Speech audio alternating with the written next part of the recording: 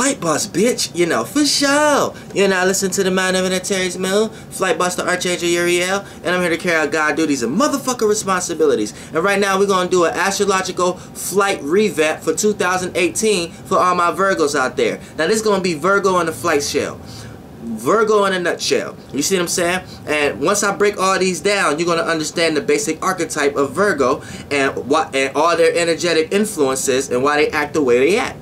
Now, let's start it off. Now, the star constellation and the stars and the influences itself was created by the 6th house. Now, what is the 6th house? The 6th house represents work, your job, or whatever you're working on, whether that's a talent, gift, trade, or whatever like that, whatever you're working on. It's also dealing with schedule, routine, things you do on a day-to-day basis.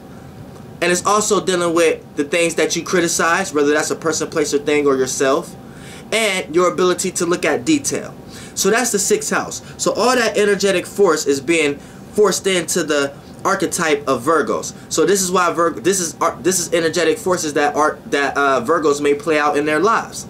They may play out forms of liking to work, or scheduling, or routine, or criticizing, or looking at the details of something. So this is natural energies that they naturally have access to.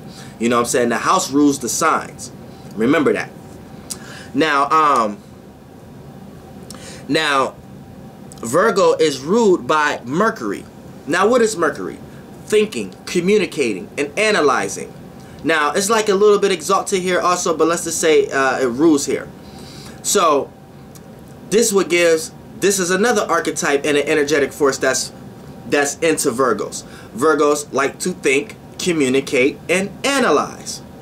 So they may be very fast and quick to think, maybe very fast and quick to analyze, maybe very fast and quick to communicate.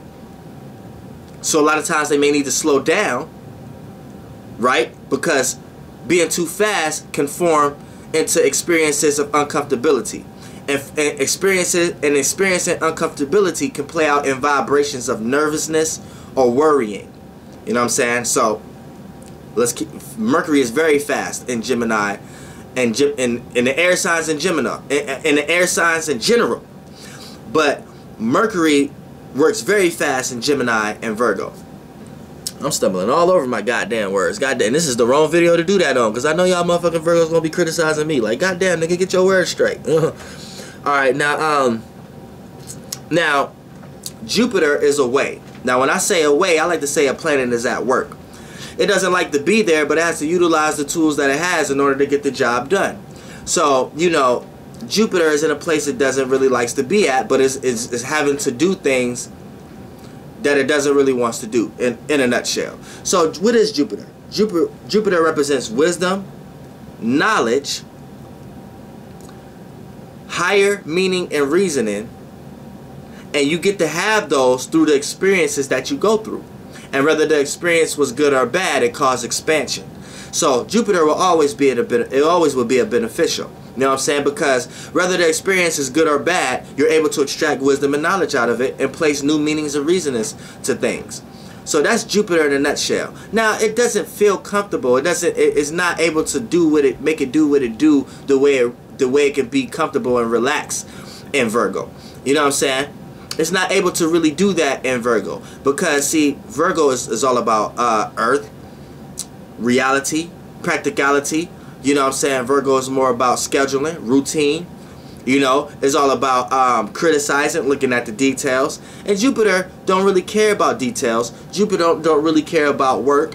Jupiter don't really care about shape and form. You know, Jupiter is all about wisdom and knowledge and experiencing. So Jupiter just wants to experience. You see what I'm saying? Jupiter wants to have the meaning and reasoning behind something. You know? And a lot of times when you think about work and what you're working on, and health and routine and scheduling and things that you're criticizing, when you look at the meaning and reasoning behind it, you kind of come to the realization that, damn, this ain't shit. You know what I'm saying? Yet there's reasons why you still get up and go to work. There's reasons why you still schedule, you still do things on a routine. There's reasons for them, but the broad higher meaning to them may not mean shit. So you see, Jupiter doesn't. So Virgos may play out this characteristic in their life because Jupiter is away here. So just as the natural archetype of Virgos, they may not want to hear all your philosophical points of views all the time. They may not want to hear. They may not necessarily want to hear a lot of wisdom and knowledge and stuff that's not taking shape or form. You know what I'm saying? If you can tell them how does it work, how does that practically work? Oh, you went to school, you learned all this. How does this practically take place in your life? Oh, you got all this wisdom and knowledge. Oh, you need to do something with this. You see what I'm saying? It's more on that basis. Also, when it comes to the little dilemma right here, it's all about experiences. Also, now Jupiter, I mean not Jupiter, but Virgos like to plan, schedule, because they got that energetic force field from the 6th house.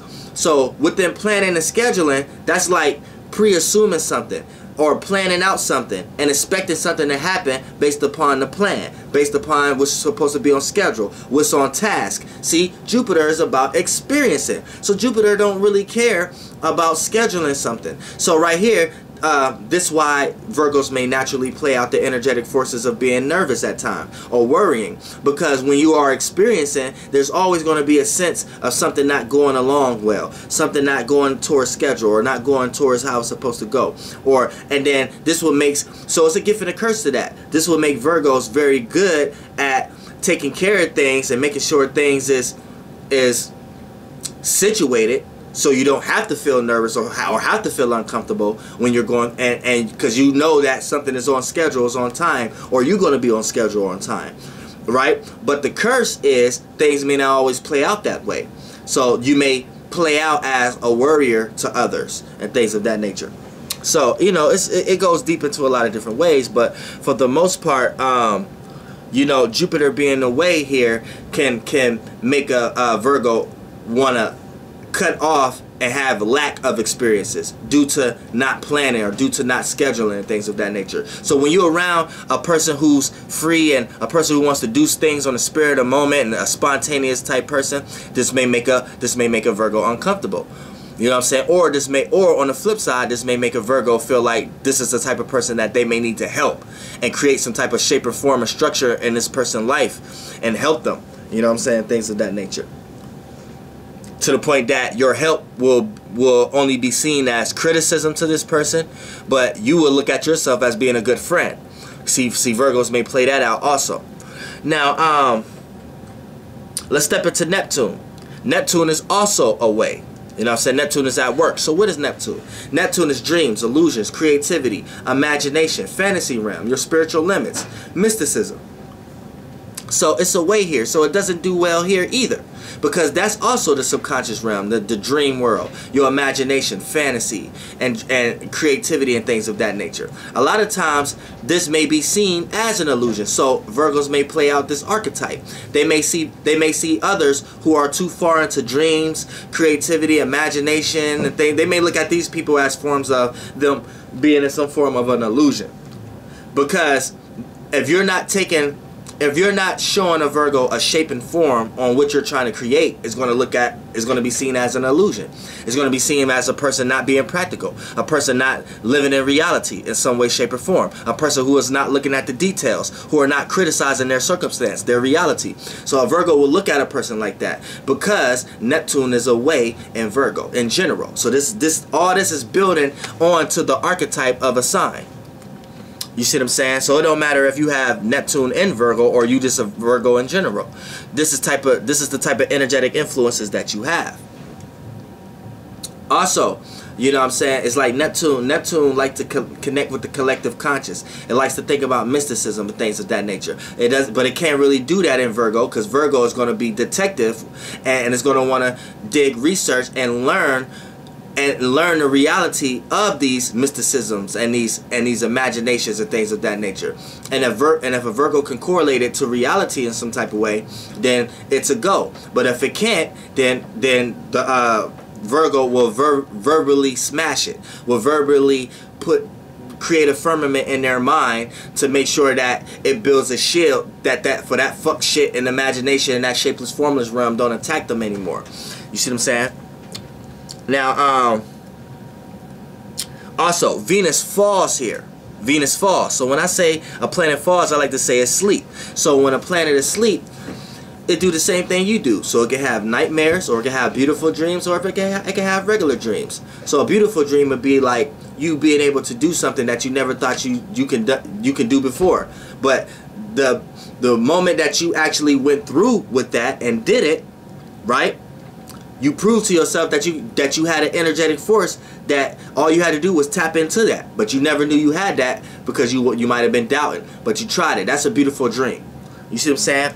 Now, the nightmare will be self-doubt, will be worrying too much, will be not being sure of yourself, or not being sure if you can do this or not. So that will be the nightmare. And then the regular dream is like, okay, you kind of utilizing this energetic force the same way everybody else does, but you have your days. Now, Virgos are doing this with Venus. So what is Venus? Venus is love, appreciation, value, how you relate to others, the things you're willing to compromise with. And the things you're willing to compromise with can take you into bad habits, which you start overindulging and start to experience circumstances and situations that lead you to understand that you're supposed to do things in moderation. So for the most part, when it comes to Venus, Virgos can have nightmares, beautiful dreams, or regular dreams, but it's extreme like that. You see what I'm saying? So what do I mean by that? So here's a beautiful dream for Virgos right here. You know what I'm saying? Now, a lot of times when a Virgo step into their bag and overexpress love, appreciation, value, and relativeness, and compromising and things of that nature and relativeness, then they end up being able to do or see things or accomplish things that they never thought they could accomplish before. You see what I'm saying? But the nightmare and what they naturally play out first a lot of times is they never see the love, appreciation, value. It's hard for them to see it because it's sleep. You can't, it's unaware. You see what I'm saying? So it's hard for Virgos to see love, appreciation. It's hard for Virgos, Aries, and Scorpios, but it's really hard for Virgos. You know what I'm saying? To see the love. So a lot of times they off the bat don't feel or see love, appreciation, value, and relatedness and compromising. So they place what they will value into things that's not worth valuing, or to things that they rather value. You see what I'm saying? And a lot of times, a Virgo archetype, sometimes they may feel like that they have to over-express their love, appreciation, and value to others, because that may be the only way that they can get it, because they already feel lack of. So it may play out in others' lives, like it may play out into the person's life that you are relating to as you being too forceful, or you loving the wrong things, or you being too critical, or things of that nature. And this is not love, and this won't feel like love to them. But you feel like that's how you express your love, because you don't have love in your life. The energy itself. That's what you have to understand. So yeah, Venus falls here. It's sleep. So a lot of times you feel like you have to overexpress love to get it, and then a lot of times you feel like there's no love there anyway, so there's no point of expressing love. Let me go ahead and value the things I critique and what I criticize, and look at the details. Therefore, I will always be right and won't have to experience being wrong in the first place, and won't have to go through that worry. See what I'm saying? Now, Earth is exalted. The Earth, the star that we're on right now. Earth is exalted in Virgo. It rules Taurus. It's exalted in Virgo. It's away in Scorpio. It falls in Pisces. Now, what is Earth? Earth represents growth, nourishment, caring, stability, scheduling, also stableness, and having fixated ways of creating stableness and stability and comfortability in your in life and in general. So that's what Earth represents. So it's exalted in Virgo. So this will play out in Virgo's lives as now, when a planet is exalted, it can overexhaust itself in that energy. So it can make itself tired. It's like a kid at Disneyland, or an adult in a place that it always wants to be at.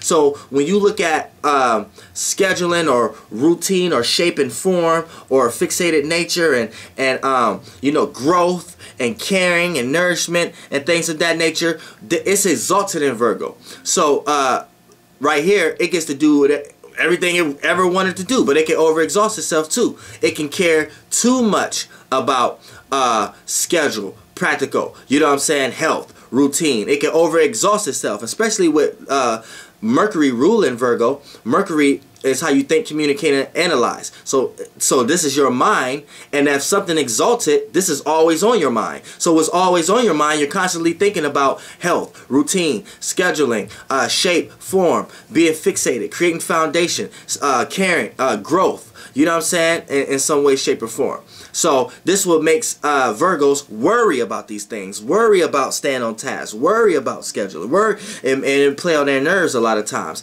But this what gives them a motherly energy over these things. You see what I'm saying? Because the care energy there. So they care. So and they nourish those energies. So a lot of times, I don't care if you're a male or a female, you carry this motherly energy towards earth type things, as far as scheduling and health and routine and things of dealing with shape and form and this, that, and the third. This is the things that you overly care about, so you can overexhaust yourself to the point that you just seem tired and overboard and overexcited about from others. Or a lot of times these are things you like to nourish as like a womb and caring and like to see things grow out of. The earth-like aspect.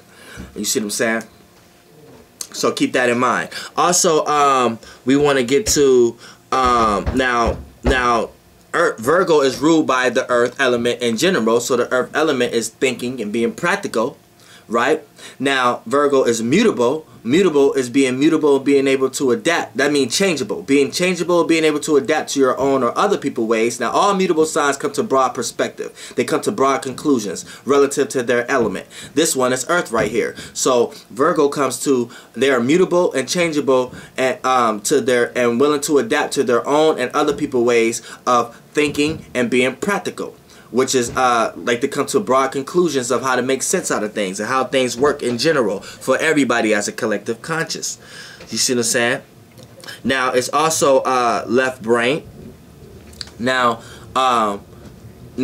and this also dives into criticism and things of that nature also, because when a mutable earth is thinking and being practical, you know what I'm saying, and making sense out of things. Mutable is adapted to your own and others. So this what makes Virgo smart, but maybe over analytical at times, because not only are they looking at the details of themselves, but they're also seeing how other people think and be practical, and how other people get things working, and how other people come, and then they see how they do it, look how their own selves do it, and come to a broad conclusion on how it's supposed to be done and how it works in general. So they like to take the clock apart and see how everything tick and talk and stuff like that. So, you know, it can lead into two different ways.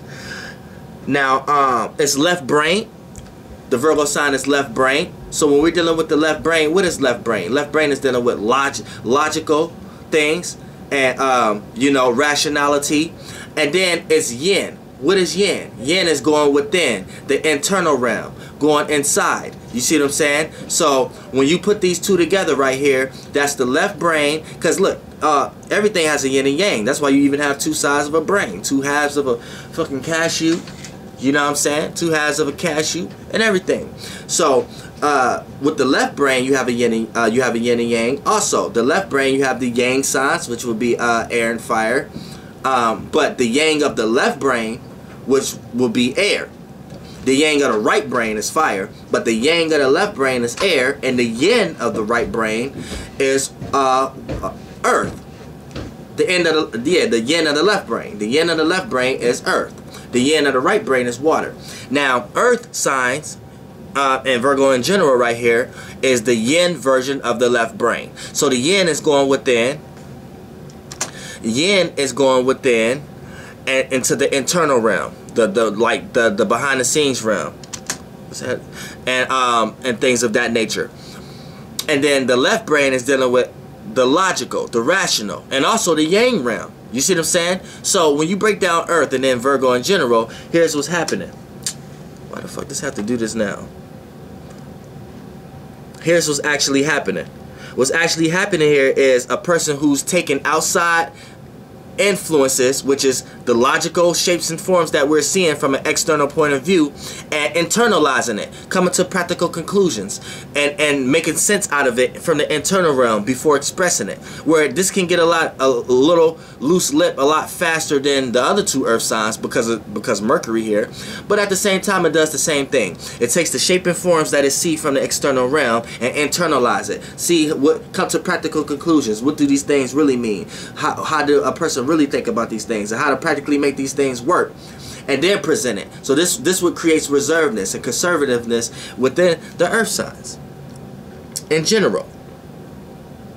And then last but not least is backed and supported by the Leo star constellation. Now what I mean by that is the area, time, and location, and the space that made you a Virgo, in the time that you was born that made you a Virgo. That space and location, the stars of Leo is in that space right now, and it has been for some time now. So what does that mean? That means that everything I just explained as you being a Virgo is backed and supported by the star lights and the illusions of the Leo stars. So what does that mean?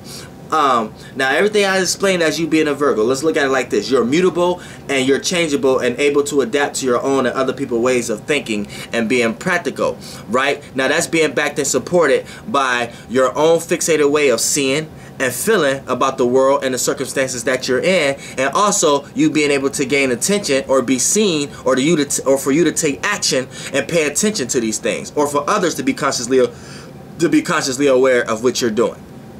So let's look at it like this. The sun, your actions, the way you act and how you see things, what you're consciously aware of and what the world is consciously aware of, and of actions and viewpoints, right? And then being fixated on your own way of seeing and feeling, which is your intuition, your imagination, your creativity. And that's backing, supporting, and your way of seeing and feeling about things, that's backing and supporting your mutable way of being able to adapt to your own and other people's ways of thinking and being practical about these same experiences. And that's Virgo in a nutshell. Flight boss, bitch. Goddamn air.